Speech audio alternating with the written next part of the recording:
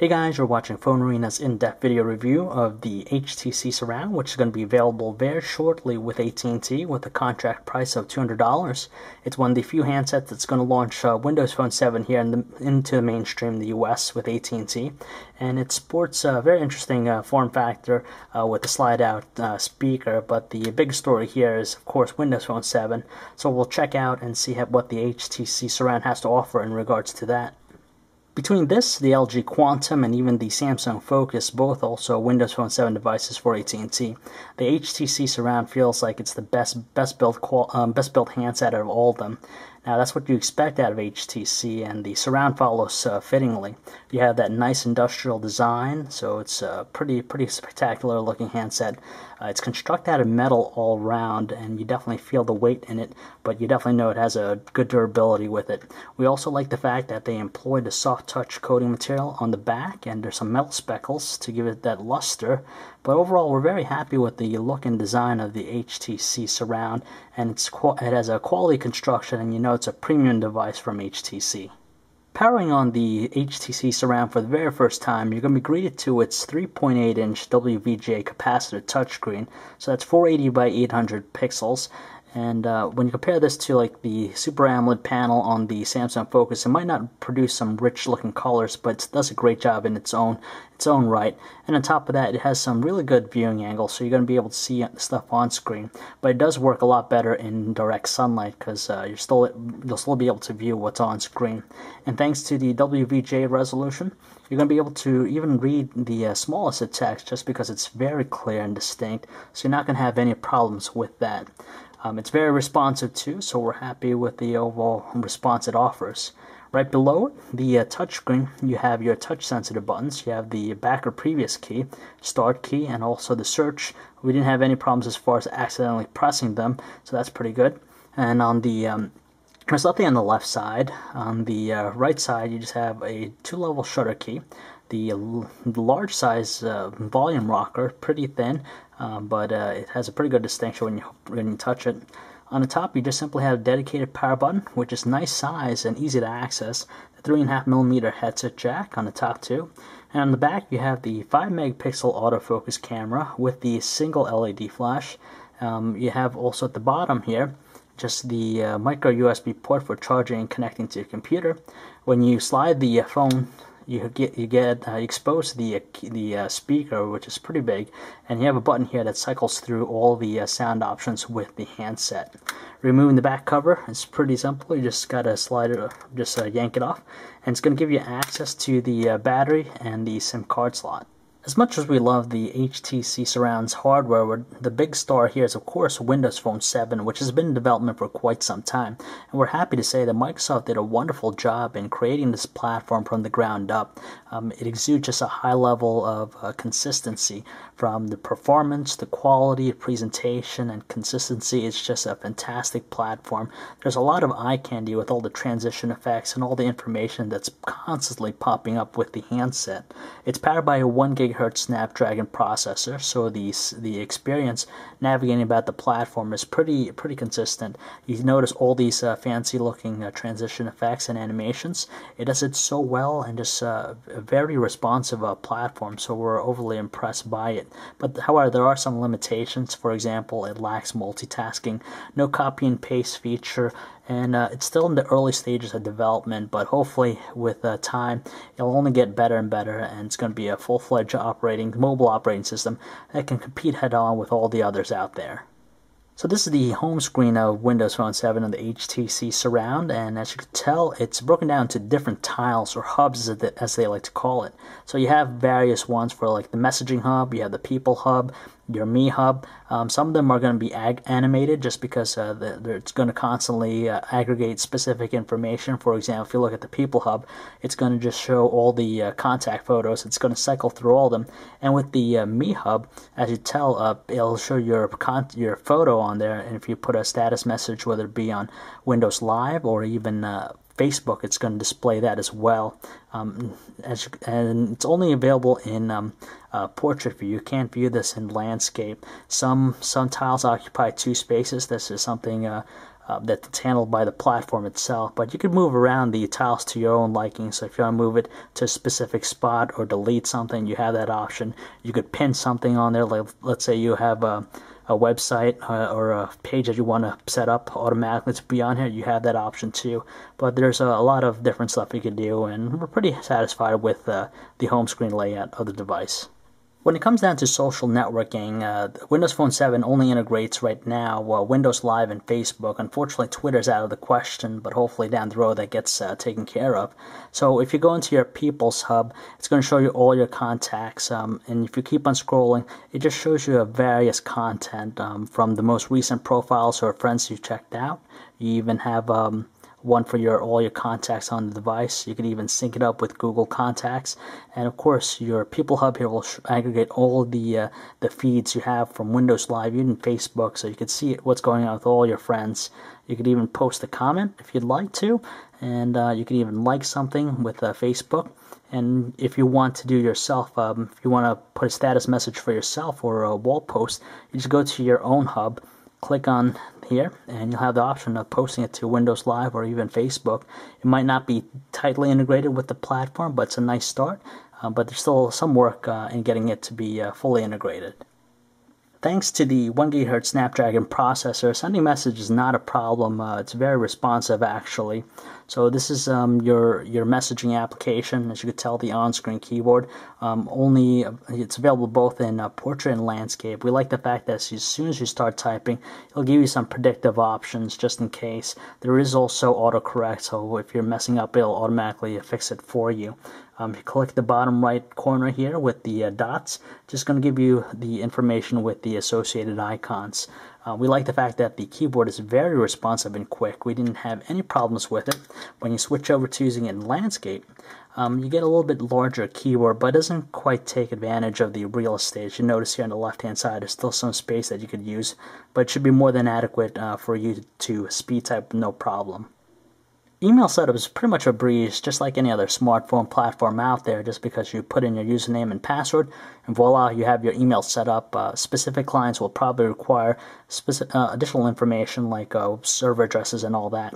But as you could tell here, there's no universal or unified inbox. They're all separated by their various tiles. So if you quickly launch something, you'll get right into it. And there's just a lot of functionality with it. You have your basics. It doesn't list it in a threaded view, unfortunately, so you're just going to have it all in the list view. So you have additional options such as toggling it. You can mark it as unread. You can move it, delete, respond. But it's pretty simple and straightforward, and it's pretty much what you expect out of any other email client out there. So we have to say that we're thoroughly impressed with the level of performance that Internet Explorer has to offer with Windows Phone 7. As you can tell here, our page loaded up in good time, and on top of that renders it just as you see it on our desktop. Now there are some limitations such that it doesn't offer flash support yet, but hopefully down the road it might. You can just double tap to simply zoom in. As you can tell, it renders it pretty quick and on the fly. Its kinetic scrolling is pretty smooth and fluid, so no problems whatsoever. You can do pinch to zoom gestures to zoom in, so you notice it's quite responsive. You have some additional functionality too. If you click the dots there, you have all these other options. You could also open up pages in different windows. And as you can tell, just moving about all the various open tabs, it does a great job in rendering it and displaying it. So the experience is, to tell you the truth, really fantastic. And you'll be happy to say that you're browsing without any problems at all. Now, seeing that this is an AT&T branded device, there's going to be a bunch of different carrier applications on here. As you can tell, there's AT&T Family Map, AT&T My Wireless, you have AT&T Navigator for your turn-by-turn directions, just because Bing Maps does not offer that just yet. You have AT&T Radio and AT&T Uverse, which allows you to download and view various content on the device itself, but it's a subscription-based, just like AT&T Navigator. But there's a host of other applications on here that you can browse through. The calendar app acts as it should. It'll display it in both just day view and also month view. There's no week view, unfortunately. And as you could tell, it just lays it out in typical fashion. There's not as much information with the month view, but if you go to a specific date, you'll be able to see what's going on. You could add also an event. It also sync it up with either various accounts, whether it be Windows Live or Google, and you could also add pertinent information such as reminders and even some notes. Since this is a Microsoft product, it's only going to be fitting to see Xbox Live integrated with the mobile platform. So if we run the application here, it's going to get you into the Xbox Live hub. And of course, you could just move between the panels here to get to different features of the application. So you could also, buy games. You could try them out. The great thing about it is you could read information about the specific game, how much it costs. You can either buy or try it out if you want to. So it's pretty neat that it has that opportunity for you to check it out first ahead of time. In addition, you could even you have the spotlight features here, and you even have your Xbox Live avatar, which you could personalize on the go. Down the road, hopefully, it gets a little bit more in-depth in this regard, but definitely with the 1 GHz Snapdragon processor in tow, the experience of playing games is pretty sweet, and of course, it's pretty smooth as well. Since Windows Phone 7 is pretty much, the experience is going to be consistent and doesn't have the option of customization, it's very lacking with the device. HTC decided to give it its own hub, the HTC hub. You can launch it from the start menu or directly from the home screen, and it gives you a tasting of course, HTC's Sense Hub, which looks just like what you see on other smartphones, whether it be Windows Mobile or even Android. It gives you information such as the time, date, the weather, and also gives you some featured apps. If you click the weather, it's going to show you also additional information such as the forecast for the upcoming days, and it just does a pretty good job of just presenting you some pertinent information within the hub itself. And you could download additional ones such as the stocks to get up-to-date news of all your investments and all that. But it's a nice touch, but you have to just run it. It won't show any of the information on the home screen in the tile itself. For some, the Maps experience, which is powered by Bing Maps, might not be as tailor-made compared to Google Maps right now, just because it's a little bit more mature. With the Bing Maps application here on the HTC Surround, it's just going to give you the bare essentials, and as you notice, scrolling is pretty good. Zooming in as well is pretty fluid, so you're not going to have too much of a problem loading up, and it has this nice cloud effect to it. If you click the bottom right corner with the dots, it's going to provide you some additional functionality like turning on the aerial view, which is basically an overhead view of the map. You also have additional functions such as directions, your GPS. You can do points of interest search. So for example, let's look up one real quick here for AT&T stores. They'll provide you some pins on the map, so you click any one of them. It's going to give you additional details such as the address, phone number, and you can get directions. If you pan over, you can even get reviews about the place, what else is nearby, just some pertinent information about it. It doesn't offer turn-by-turn directions just yet, but hopefully down the road it will. With any major platform, of course, there's going to be a centralized hub to download all your apps, and that's what you have the marketplace for. So we run the hub for it. It's just similar to the other hubs. You can just pan left and right to view various tiles. You have one for specific HTC apps, because this is, of course, the Surround from HTC. You can download additional apps, on the marketplace. Some of them you'll have to pay for, and some of them are, of course, free. It'll give you some information if there's any downloads required. So if there's any updates also to existing applications, it'll show up right here. And of course, they break it down to various categories, so you can pick and choose whichever one you want. For music, though, you have, of course, Zune integration with the device, so if anyone who used the Zune player before, you're going to fit it just right in. Just the overall interface looks quite similar. You have some recent history, so any songs you played recently, it's going to show up here on the Zune hub. And of course, you could just list all your music by different categories, whether it be by artist, by albums, and you could scroll. As you could tell, it's all pretty smooth, by songs, and even playlists. So it has a really nice presentation, definitely one of the prettier ones out there. And if we play a song, we got to say though, especially this device, it has a really nice tone from the speaker, especially the slide-out one. And when you cycle through the various options for it, it does produce some really clear, distinct, and powerful tones. So any music lover will definitely like it. When you you go back to the home screen, it'll still continue to play the song, but if you want to just get the mini player up and running, you got to tap the volume controls, and you notice you'll have it up there for you. So I'll show you the Pictures hub next here. So if we click it on the home screen, as you can tell, there's a photo there. It's rectangular. It takes up 2 tiles, and it'll cycle through various photos that are on the device itself. With Windows Phone 7, of course, there's going to be a lot of panning left to right, so you could just check out some of the most recent photos you've taken, and also we'll show you what's new in terms of Facebook, people who have posted pictures on their walls. You could even break it down to various categories. So if I click all here, go to the camera roll, and you'll see the gallery. You can do it in portrait or landscape, and if you click an item, you'll have the ability to just swipe left and right, and it's pretty fluid and smooth. You have even pinch to zoom gestures. Unfortunately, there is no editing tools right now with it, so you can't do anything in that regard. But if you click the bottom right corner, you're going to have some options here. You could add to your favorites, use it as a wallpaper, or you could simply share it. You could either send it as a text picture message, you could also email as an attachment, or upload it to Facebook directly. Now, since the HTC Surround is powered by a 1 GHz Snapdragon processor, it's not going to have any problems in regards to playing high-resolution videos. So if we go into the hub here for videos, it breaks it down to different categories. You could view all, you could do by TV, music, movies, personal, so you have a bunch of different categories to choose from. So we have one encoded in MPEG-4, 1280 by 720 resolution, so we're just going to show you that really quick here. As you can tell, it's playing it only in landscape. There's no portrait option, but from what you can tell here, it does play it quite smoothly. No evidence of any lag whatsoever. You have some on-screen controls, and just the video watching experience is really good. And on top of that, the speaker makes it, just complements it overall. The HTC Surround, of course, is going to offer Microsoft Office integration. So this is the hub here. As we pan to the right, you're going to have the ability to open up documents, Word, Excel, or PowerPoint. You could even start a new one here. You also have the ability to do SharePoint. You could edit and also download documents that are stored in SharePoint if you have that capability. But let's quickly run a Word document here. The layout and look of it is pretty much what you expect. You have the keyboard and of course the cursor. You can start typing away and do what you got to do. As far as formatting goes, if you click the bottom right corner here with the dots, it's going to give you some functionality, whether it be outline. You could also add a comment. You could find a specific word. You could even do some formatting to an extent.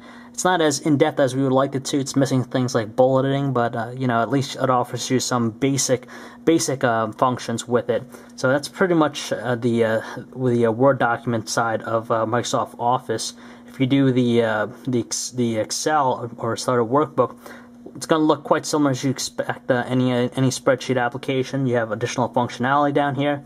You can format a cell as well. But it's still in the early stages, and hopefully down the road it's going to get a little bit more fine-tuned to really give you that office productivity feel on the device itself. You can simply start up the camera application by simply holding down the shutter key here. As you can tell with the interface, it's very clean. There's barely any icons on here. On the top right-hand side, you have your toggle for your videos and photos, your zoom level. And the bottom right here, you click on it, it's going to give you some options such as the resolution, the scene mode, and even the effects. If you go back to the interface, you pan to the left, it's going to just give you a preview of some of the content that you recently taken. And from here, you could even share it as a picture message or to Facebook if you like.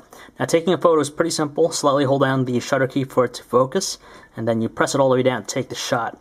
Now, the images it produces with its 5-megapixel autofocus camera, outdoor conditions, it had a soft look to it. On top of that, colors were a little bit on the bland side just because it looked a little bit overexposed. Indoors, it got a little bit fuzzier, especially in low lighting conditions. The flash, though, did do a decent job illuminating, but still colors were not the most natural looking. Overall, though, you'll probably get away with taking some decent shots. Not the best out there or sharpest, but should be good enough for most people. Since the Surround's a high-end device, it's only natural for it to offer 720p video recording. Now, the neat thing about this in Windows Phone 7 is that it does continuous focus, so if an object gets closer to the camera's field of view, it's going to automatically focus for that. And if it moves far away, it's going to compensate too, so you have a nice-looking, consistent and focused video. Now, it has a nice detail thanks to 720p video recording. The frame rate in outdoor conditions, you're going to get as much as 24 frames per second, so it's nice and fluid. Unfortunately, though, when you take it indoors, low lighting conditions, it drops down to 8 frames per second, so you definitely notice a lot of jerkiness to it. But overall, we're happy with the quality of the 720p video recording on the Surround, and should be more than acceptable for anyone out there. Calling quality on the Surround is pretty mediocre just because the earpiece itself produces some strong tones, but unfortunately there is a prominent static and background noise when you have it set to the loudest setting. So if you put it down a couple notches, it's not as prominent, but it's still quite noticeable. On top of that, voices on our end did sound a little bit hissy towards the end of words. On the flip side, though, our callers did say our voice sounded a little bit on the mute side, but they're still able to distinguish them. When we switched to using the speaker, however, though, it's produced some really strong tones, made it very easy for us to hear our callers, and the calling quality with speakerphone is pretty decent, actually. Now, during our time testing the Surround, we didn't have any issues as far as dropped calls, and it looks like it did a good job in holding a solid connection to the network. Battery life on the HTC Surround is not as good as what we saw with the Samsung Focus.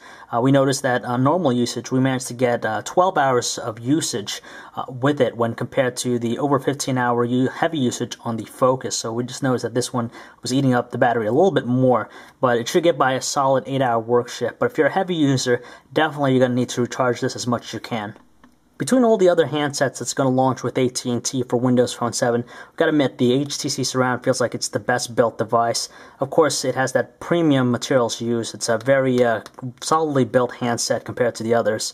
And it's also the most strikingly unique one just because it has that slide-out speaker and the kickstand. So for any multimedia-centric individuals out there, you're going to be pretty happy with this device. But the bigger story is, of course, Windows Phone 7. It's a relatively new platform, still in the early stages of its development. Still has a long way to go, but from what we've witnessed so far, it does a fantastic job in giving a surreal user experience that's not only responsive, but it's also gratifying just because of all the nice transition effects it utilizes. Yeah, it doesn't have all the functionality compared to some mature mobile platforms out there, but over time we can definitely see this become a little bit more complete, and it's going to offer a wide range of features. So if you'd like to learn more about the HTC Surround or Windows Phone 7, or even for all the latest cell phone reviews, news specs, and information, you can check us out at PhoneArena.com.